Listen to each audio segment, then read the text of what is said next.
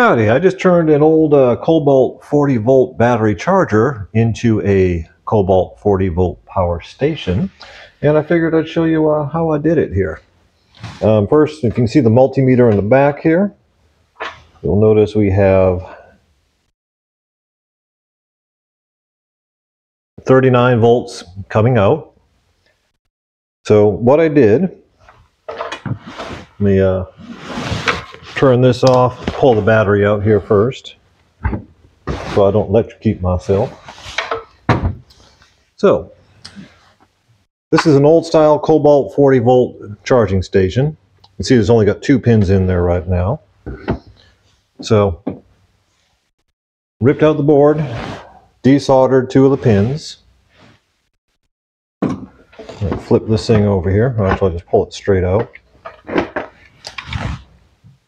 On the pins, basically put them back in the holes. I marked plus and minus here. Plus and minus are the far outside. It does also state on the Kobalt battery, there are marks on there for plus and minus to help you out here. So took the 2 pins out, drilled screws through them, put on some connectors. The only minor thing I had to do in here, this is an old piece of plastic from like a set of cheap drill bits I got. You need to build up about a 1/4 inch on the bottom so your pins don't just fall straight through.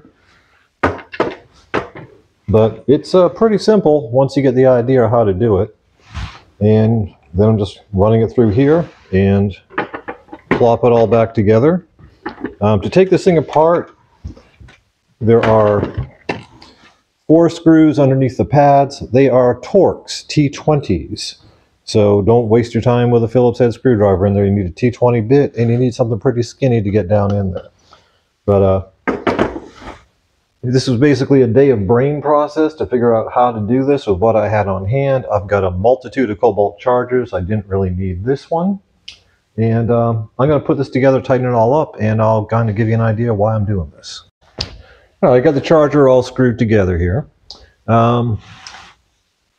Now I have the charger hooked up to a step up, step down. So when I run my voltage here, you're now seeing 13.8 volts.